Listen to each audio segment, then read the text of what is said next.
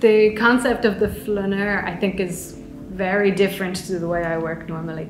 Traditionally, it is a man of privilege who walks around towns and cities with no agenda, which is a space that is not traditionally open to women to walk slowly, quietly through the city at all hours of the day, unnoticed, just noticing what they see.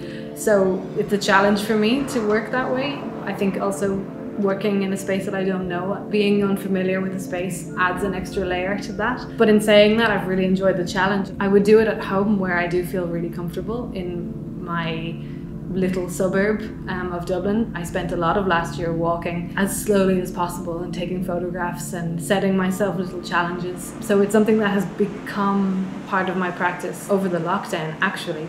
So when the challenge came to do it in another city, I was looking forward to rising to it. Immediately I was a bit nervous because I don't traditionally work in this, taking photographs in the streets. I'm not a street photographer. I would work in the studio and I work in installation and I work actually a lot in the countryside. So even being in the city was a challenge compared to my normal work.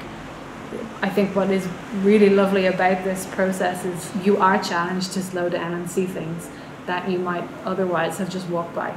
I'm curious about the tiles on the wall, the flowers that are growing up a drain pipe, the different textures in the city, because maybe in Portugal and to the locals it's so mundane, it's what you're used to, but where I come from, pavements, the sidewalk is made of a different material, it's cut in a different shape. We don't have a zebra crossing to cross the street. Every time I cross the street, I'm like, oh my God, are the cars going to stop? And they do, because that's the rule here.